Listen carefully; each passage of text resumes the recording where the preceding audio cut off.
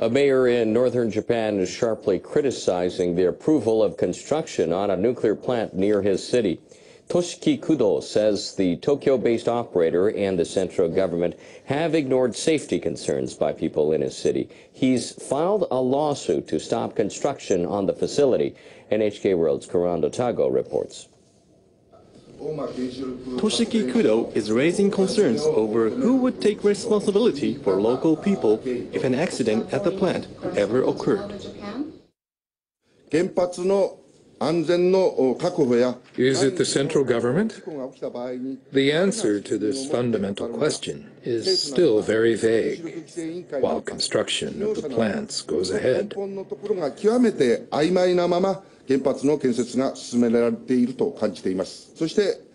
And the challenge of evacuation of residents is entirely left to local government, and no information is given to us. They do not learn any lessons from the Fukushima Daiichi accident. In the lawsuit, Kudo is demanding a halt to ongoing construction of the Oma nuclear power plant, 23 kilometers away from his city. If completed, it will be the world's first commercial nuclear power plant using plutonium as its only fuel. The operator, J-Power, is preparing to apply for a safety inspection required under new government guidelines this fall. The mayor argues that the safety of the plant cannot be secured under the guidelines. He says the damage from an accident at the Oma nuclear plant would be so great his city would no longer be able to function.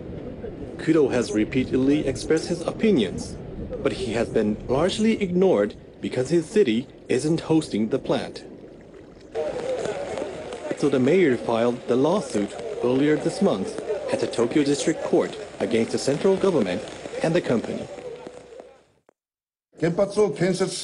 Whether it is about constructing a new facility or restarting the existing one, we must provide an appropriate explanation to people and gain understanding. Pushing through a plan that's already decided on is not acceptable in a democracy. After the disaster at Fukushima Daiichi, local governments within a 30-kilometer radius of any nuclear plant in Japan are required to make plans to evacuate residents in case of a nuclear accident. His city is among them. But municipalities such as Hakodate have no say in the operation of the plants, even though they could directly impact the community. Experts point out other mayors might follow Kudo in the future and demand their voice be heard when plants across country start to come back online. Government leaders in central Japan are voicing their own concerns about a new safety system designed to deal with nuclear emergencies. Tokyo Electric Power Company tested a new filtered venting system at its Kashiwazaki-Kariwa plant in Niigata Prefecture. They're installing the system in a bid to ease public concerns before a plan to restart reactors. The system is designed to reduce pressure in the reactor containment vessel during emergencies while limiting emissions of radioactive materials. The venting system is a requirement under tougher safety guidelines that took effect last July. Workers funneled nitrogen through a cylinder to determine whether the gas flowed through the piping as planned during a test. The gas was used in place of radioactive fumes. Officials in Niigata say radioactive materials released through the filter may affect residents. Experts are now reviewing the system's safety and methods of operation. Just as in the fable, he will grant us 3 wishes. The decision is ours. What should we wish for? What do we need most? Our coal and oil will not last forever. Yet we need ever more power. So, for the growth of our civilization, our first wish shall be for power. Here with my right hand I give you the magic fire of the atom. It is yours. The atomic fire is an almost endless source of heat.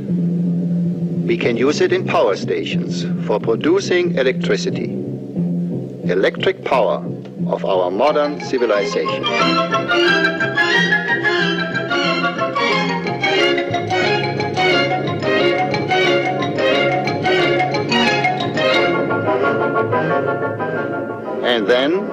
the atom will run our ships.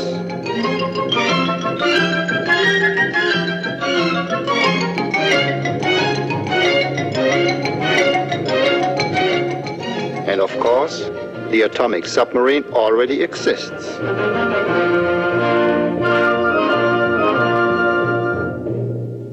The atomic fire can heat air as well as water. Then the atom becomes the driving force of a jet engine. It can drive an airplane.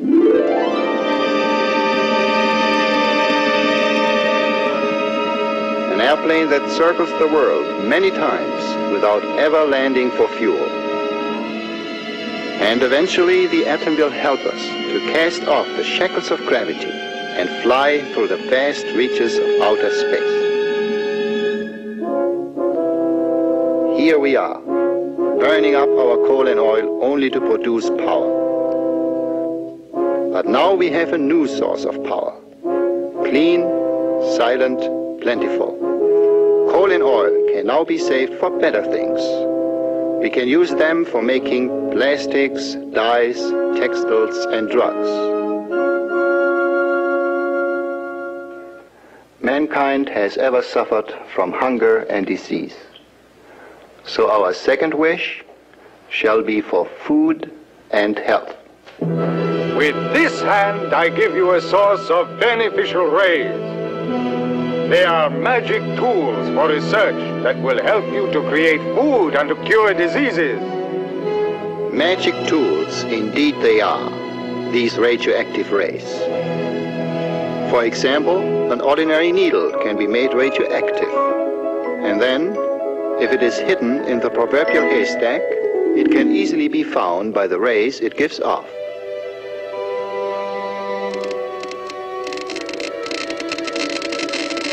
Like this needle, all radioactive materials can be traced by their telltale rays.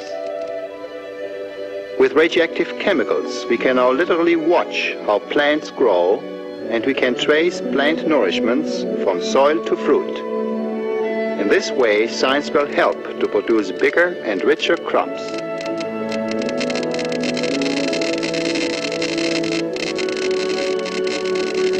The growth of animals can be studied in the same way, and the best food can be found for better and healthier livestock.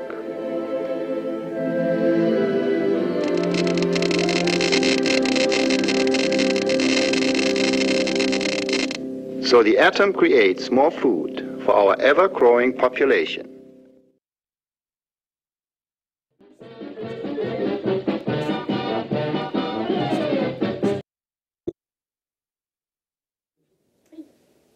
It is a profound responsibility to be entrusted with the leadership of Fukushima Daiichi D&D Engineering Company. My sole focus is to do everything possible as safely and as steady as possible to decontaminate and decommission the Fukushima Daiichi site and to help revitalizing the surrounding region. My first priority as Chief Decommissioning Officer is to overcome the challenge regarding management of contaminated water, the need to clean it, the need to store it safely, and the need to keep it from flowing to the sea. Toward this end, we are building impermeable walls on both land side and sea side of the facility. We are continuing to build and improve storage facilities, and perhaps most importantly, we have put into operation an advanced liquid purification system, the ARPUS system, that removes most sources of radioactivity from the water. By utilizing this system, we intend to achieve the ambitious goal of cleaning all the stored water by the end of this fiscal year. The utility is hoping to process all the contaminated water in storage tanks by the end of March 2015, but has no prospective date for when ALPS will be back in full operation. Currently, only one of the 3 lines has been operating. Another important phase of our work that is also underway is the removal of spent fuel from the reactor building. We began this process with the removal of spent fuel from Unit 4 last autumn.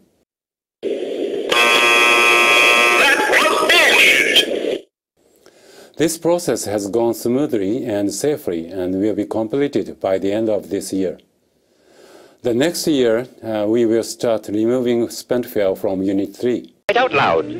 What are you supposed to do when you see the flash?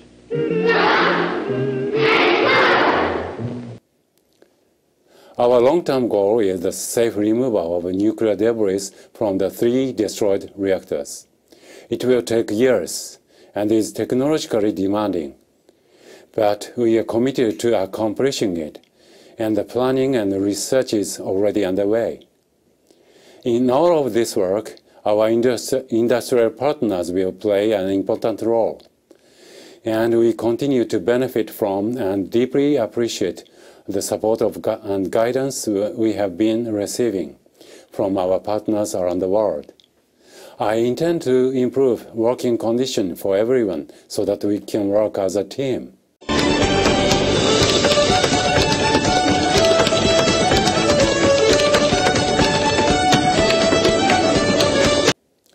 We are setting clear and high expectations for ourselves, our workers, and our partners. In Japan, quite often when a certain construction project requires an immediate workforce, in large numbers, bosses make a phone call to the Yakuza. So was the case with Fukushima. The government called Tepco to take urgent action. Tepco relayed it to subcontractors, and they, eventually, as they had a shortage of available workers, called the Yakuza for help. We are instilling a more stringent safety culture throughout the company.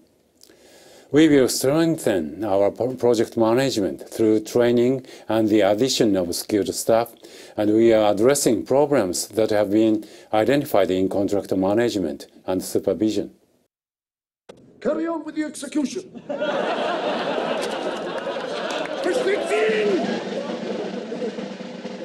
Now I was really for it.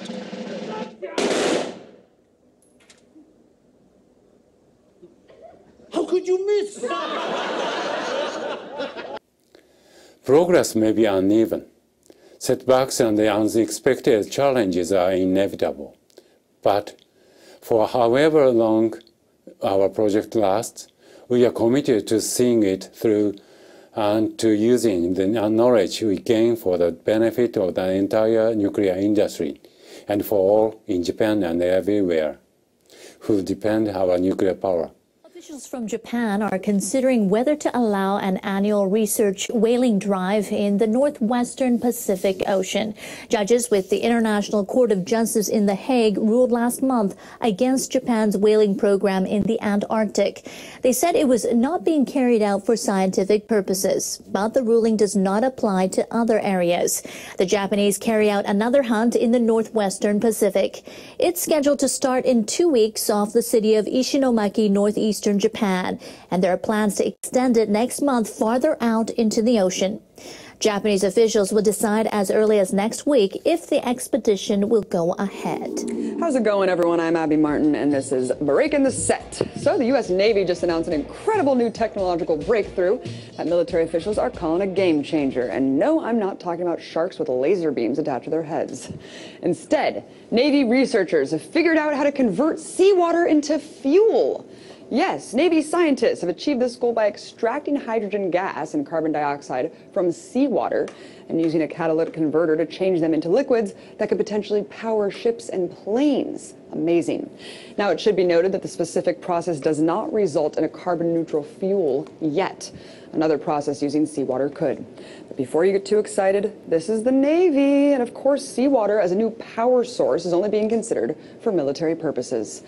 Vice Admiral Philip Cullum said, quote, "Developing a game-changing technology like this, seawater fuel, really is something that reinvents a lot of the way we can do business. When you think about logistics, readiness."